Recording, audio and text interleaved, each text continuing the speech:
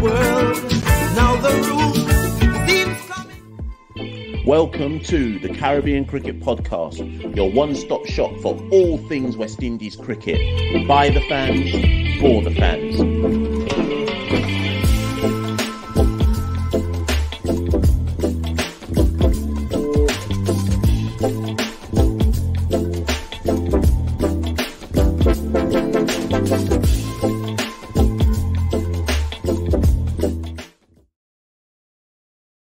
Yes, welcome back to another edition, another episode of the Caribbean Cricket Podcast. It's been a minute.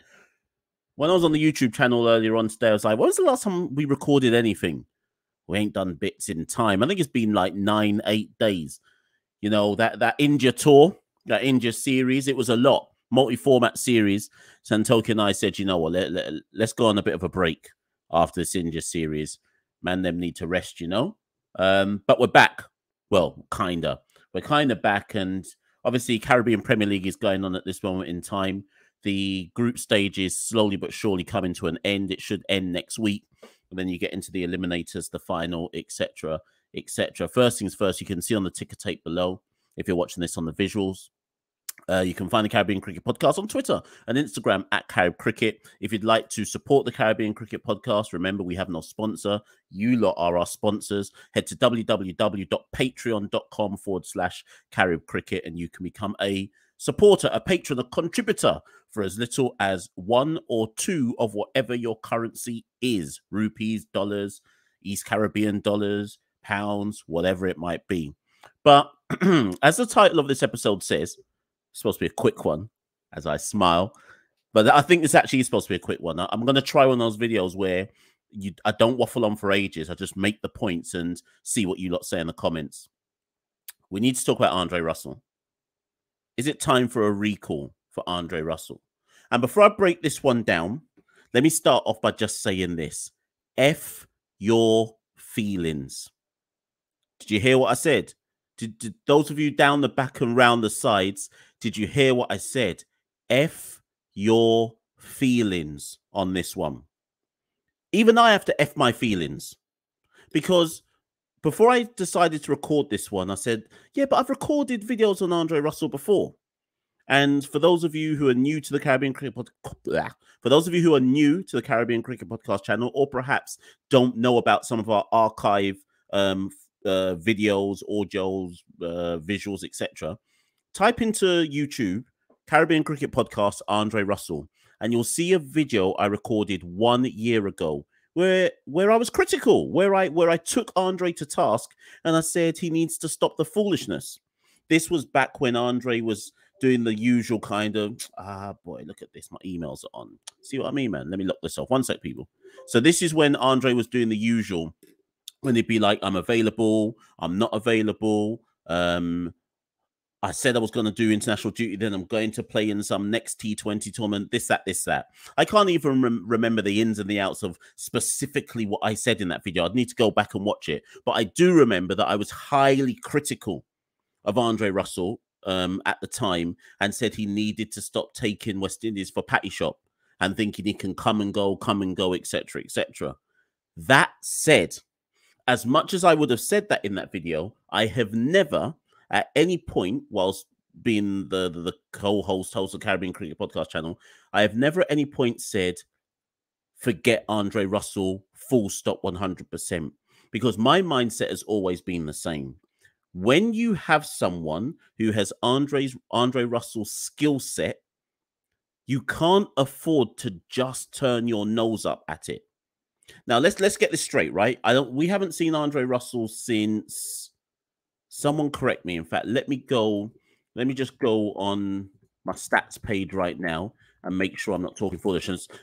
And bear in mind, people, none of this is about OJ cricket. We're just talking about T20s, right? So bear with me.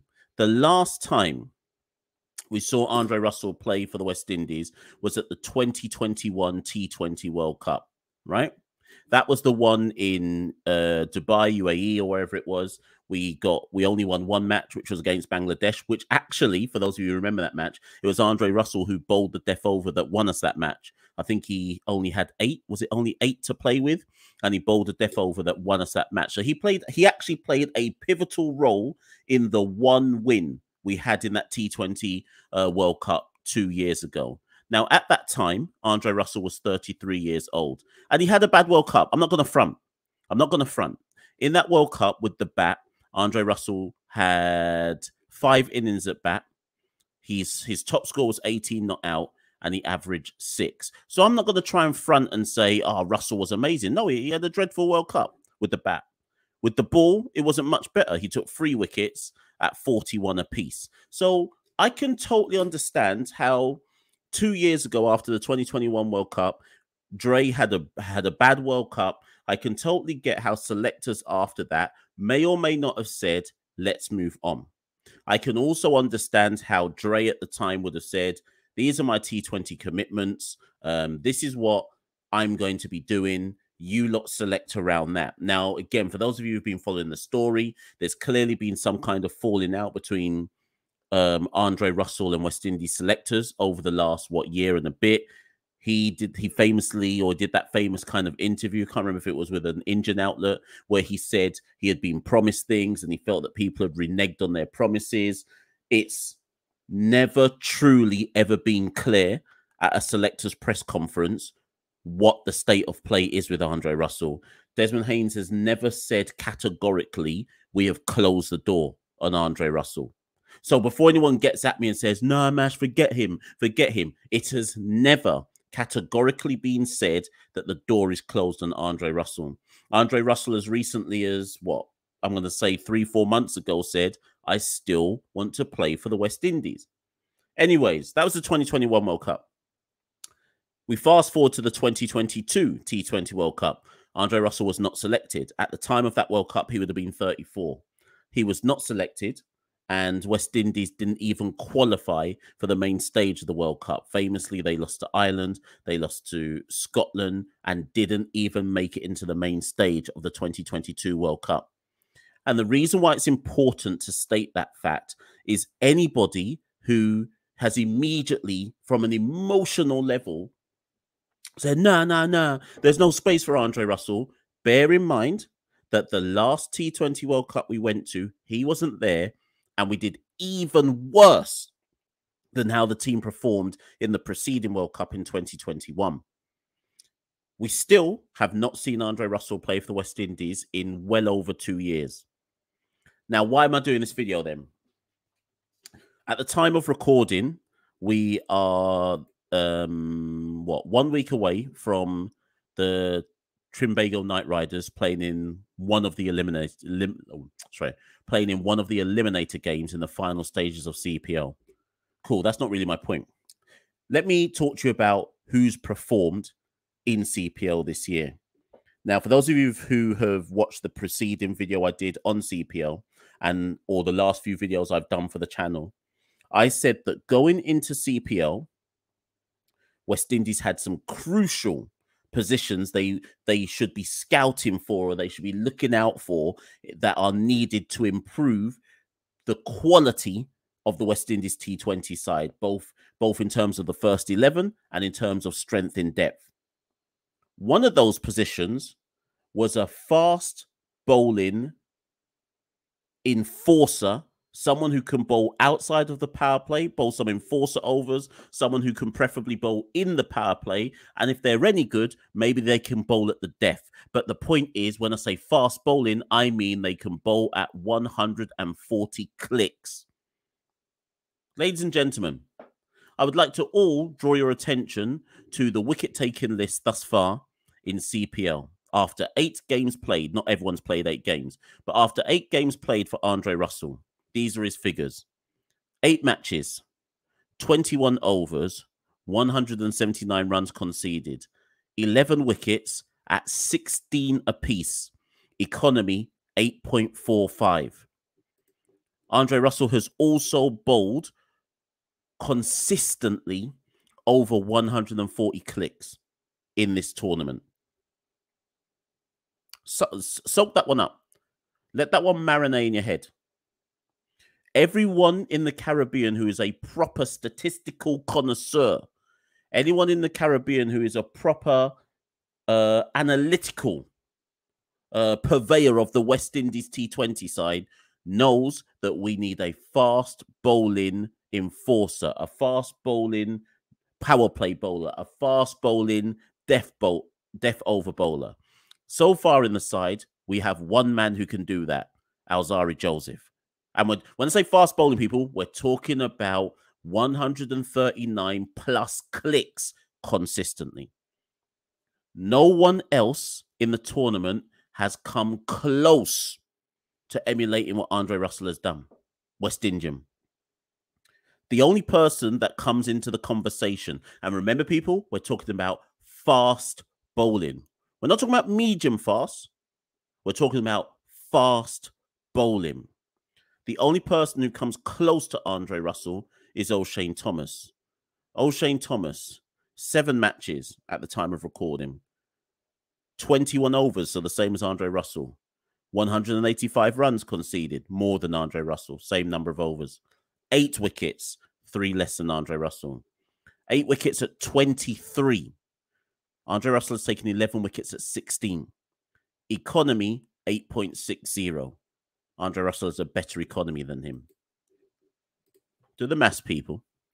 And by the way, there's no one else to call. Don't get in the comments now and say, what about Matthew Ford? I'm talking about fast bowling. 139 clicks bowling. O'Shane Thomas is what everybody... But O'Shane Thomas is the person that everyone believes should be the guy. If he can get fit, they believe that, in time, he is the guy to partner Alzari Joseph. But if Andre Russell is outperforming all the young bucks, if he's outperforming them at 35 years of age, and his knees are holding up, which they clearly are, because the man is consistently touching 140 clicks.